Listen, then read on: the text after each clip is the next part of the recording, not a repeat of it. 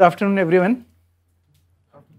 My name is Chetan Solanki. I am faculty at Department of Energy, Science and Engineering, and I have done my PhD in solar energy technologies way back in 2004. So last 15 years I am working on this technology, and I have been trained to develop the technology on solar cell. What also we are doing at IIT Bombay is I am heading what is called NCPRE, which you people visited, National Center for Photovoltaic Research and Education, where we are really kind of researching on the very fundamental aspects of the materials, solar cell design, fabrication of solar cell, module, reliability of modules, power electronics, whatever under the sun that you need to know right from the material till the integration with the generation of power and integration with the grid, everything we are doing it. But as I said, what I am not going to talk to you is about technology. A lot of us actually develop really wonderful technologies, but not every technology reaches to the people.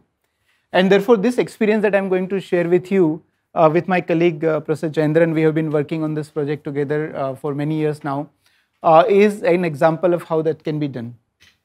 Alright, so the project is called Solar Urja Lamp Project, SOL, and it is really touching to the souls of millions and millions of students. So Solar Urja Lamp is actually, the lamp is for the study purpose. But before that, let me give the background that there are 17 sustainable development goals. You might be aware about it. One of the goal, that is goal number 7, is a very important goal. What it says is ensure access to affordable, reliable, sustainable and modern energy for all. It is about energy, but it touches every other sustainable development goal, whether it is about the poverty, whether it is about literacy, GDP, income, empowerment, or even climate change. Everything has a relationship with this goal number 7. So basically, I wanted to tell in 2017 what was the status of the world. 1 billion people still did not have access to electricity. 1 billion is almost 13-14% of the world population. 2.8 billion people did not have access to clean cooking, 40% of the world population. So they would be using biomass, cow dung, wood, coal kind of things. Can you imagine the scenario that we are in the most modern world, and we have all kind of technologies reaching to the moon and Mars and whatnot, but 40% of the people in the world still do not have access to clean cooking.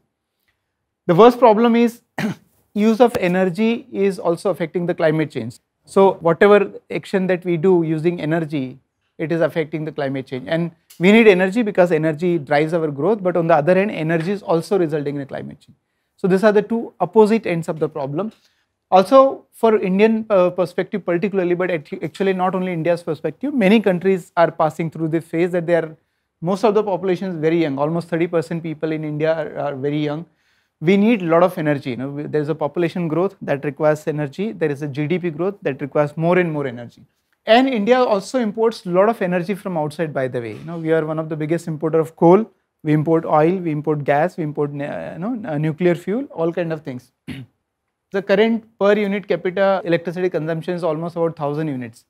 And if you go by the average of the world, that is about 3,500 units, you need 800,000 megawatt of power plant capacity in India. Right now we are about 350,000 megawatt. So again, huge capacity addition is required. Why I am putting this context? Because you should understand that this path, if you continue to walk on this path, it is not really going to give you sustainable solution. Why this lamp, which I am going to talk about, is very important because the education is very enabler, a great enabler in every countries, and in India particularly, a lot of students in a rural area, almost more than 70%. And if you look at the number of enrollment of the students in the urban area and a rural area, you will find that the drop out rates, the curve is much steeper, the yellow one is much steeper for the students from the rural area as compared to urban area. Now there can be many reasons for that. Access to the school itself, the teacher, the quality, everything. But one of the reasons that is that plays a role here is availability of electricity. Until unless the reliable electricity solutions are available to them, it doesn't work. The continuity of education is not there. So as a result of that, many countries around the world, what people do is provide them solar lamps. Why? Because solar lamps are very simple standalone device. You can buy it and supply it, and you can supply it in a very quick way. So if somebody really wants to provide a basic light, it can be done using solar lamp. And everybody has been doing it, right? In India, or why India, everywhere in the world. So if you look at the first kind of solar lamp came in India in 1976. So it is almost more than 4 decades that such a programs have been happening, but it was not very successful, and that is where the innovation that we have done in terms of the technology, in terms of the operations, in terms of the materials, in terms of the supply chain, everything is very important. That is what I am going to share with you. Before that, let me show you a small video to put the whole thing in a context.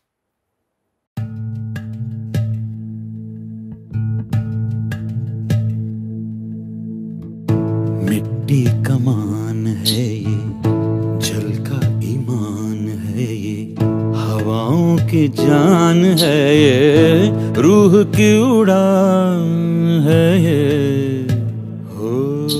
असली भारत गांव में बसता है। एक वृक्ष को मजबूती देती हैं उसकी मजबूत जड़ें, और भारत की मजबूती और समृद्धि के पीछे हैं हमारे गांव।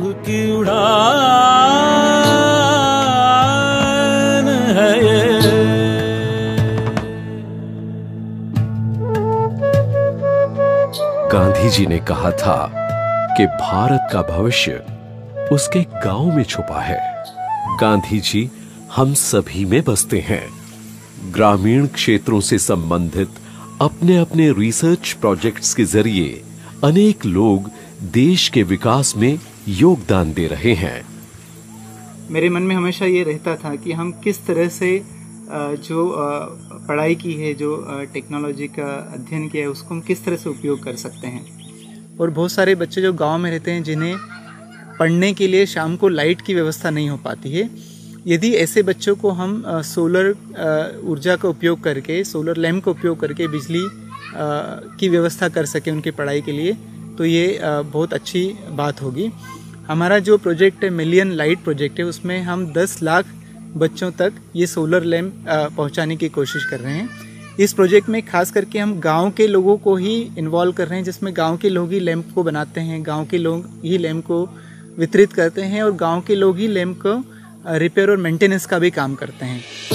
रोशन है रात जिनसे, हर कदम साथ जिनसे, सौगात उम्मीद जिनसे, उन्नत अभियान है ये।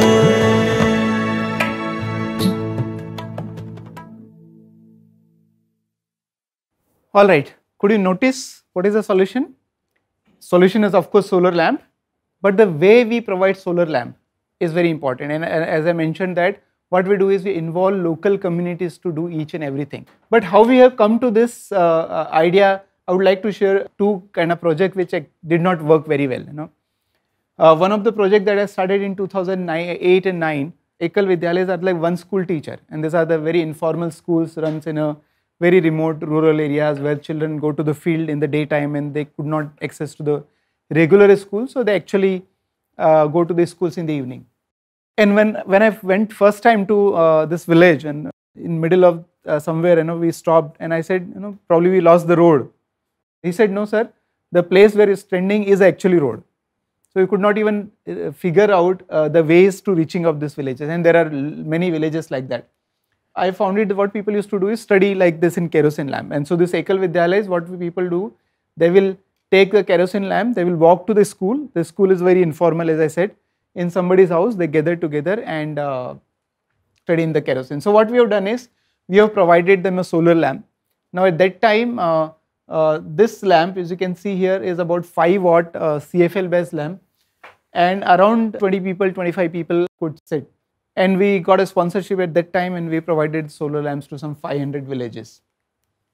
This went to many places, so in UP, in Madhya Pradesh, even this photo I think belongs to Tamil Nadu somewhere.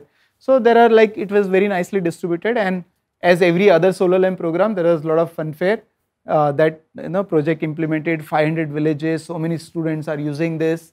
One of the problem of this kind of approach was that the light was not reaching everywhere.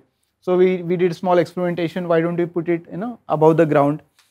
Then as soon as you put above the ground, then you will have the shading problem that the base will actually shade the light everywhere else. So then we said, why don't we hang it upside down? So what I have done is I have separated the base of the lamp. These are very old photographs, somehow got access. And then we connected another wire and the light was hung on the top. So in that way the distribution was better.